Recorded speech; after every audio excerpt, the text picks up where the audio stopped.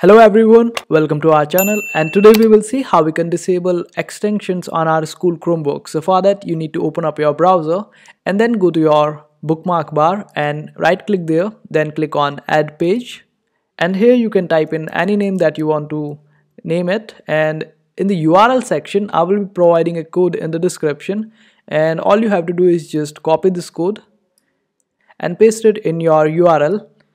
Make sure that you replace it completely with the previous URL and just save it. I have already saved it. So what it will do is it will help you disable the extensions on your Chromebook, and this is the way it should work.